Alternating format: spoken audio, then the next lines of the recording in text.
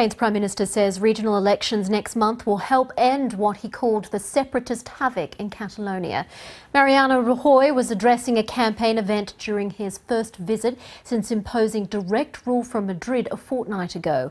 He urged those opposed to Catalan independence to make sure they vote.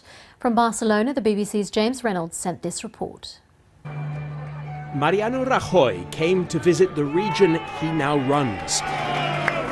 This was his first trip to Catalonia since he deposed the local separatist administration. Your first visit for a while, I asked him. Good, he said. This was a busy campaign stop.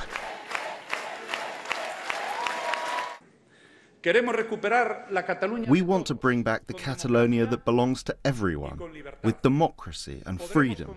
We will achieve this if the silent majority turns out to voice their vote. For a short while at least, the man who ultimately rules Catalonia is now here in Catalonia. Mariano Rajoy wants to use this, his visit, to strengthen the pro-Spain camp. And this is what he is up against.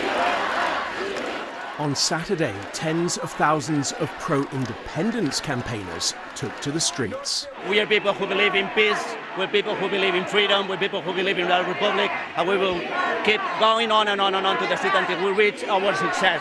The two halves of Catalonia, pro-independence and pro-Spain, now begin a 5-week campaign for their future. James Reynolds, BBC News, Barcelona.